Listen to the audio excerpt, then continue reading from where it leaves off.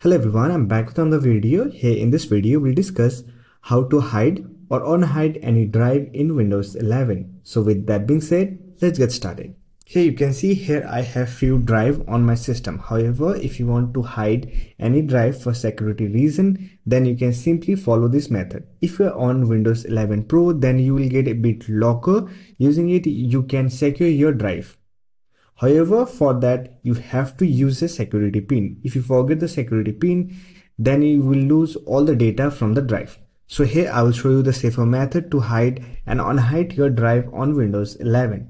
For that, right click on Start button, open Device Manager, and here you will get all your drive lists. Say for example, I want to hide this D drive. I'll simply select the D drive, right click on it, then click on Change drive later and path.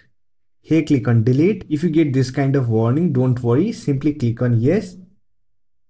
And here you can see on my file explorer, I don't have the D drive. Now to unhide this drive, simply open Device Manager, select the drive you want to unhide. In my case, this is the game drive.